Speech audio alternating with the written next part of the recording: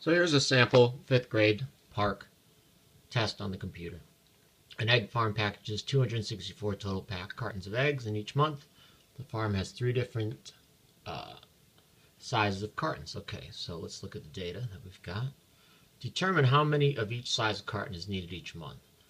Then determine how many eggs are needed to fill the 264 cartons. Show your work or explain your answers. Enter your answers in your work or explanation in the space provided. Alright, so here we go. This doesn't actually calculate anything, but you can see all the different variative symbols that you need to use. So let's start to do this. Figured out the first one already. That was pretty easy. So let's say small cartons equals 44. But I gotta show my work. Okay, so now we gotta go over here and push these things in. Alright, so this little symbol here right now, that is for fractions. So now on the top I have to put in 1.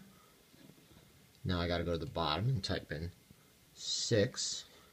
Okay, now I have to type right next to it, or I won't get the next symbol.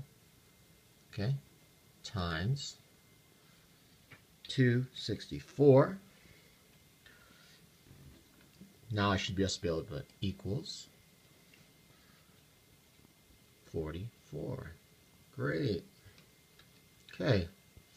Now, let's look at all this rigmarole in here. Now what I'm going to do with all this stuff?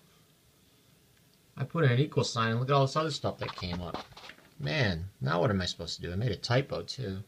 So let's go back and fix that. Put another L. Now I want to get rid of this.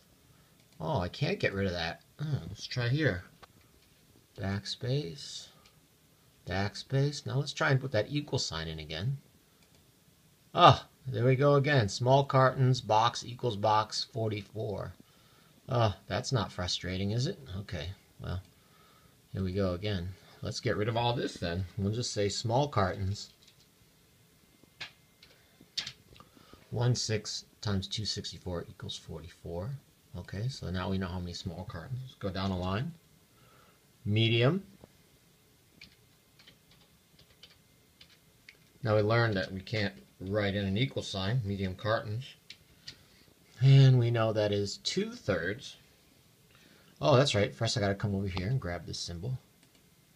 Now let's say we put 2, go down, with the down key, which I had to hit down here, of course. Thirds, 2/3. Now let's just say I hit multiplication because that's what I'm going to do. Oh, now look what it did. Now I got to fix that. Oh, great. All right, let's go back.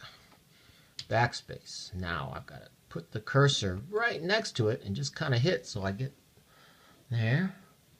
Times 264. And then we have to hit the equal. And of course now I'd have to go on the paper and solve this and then plug it in on the top. Okay? That's a 5th grade PARCC math test question. Fun, huh?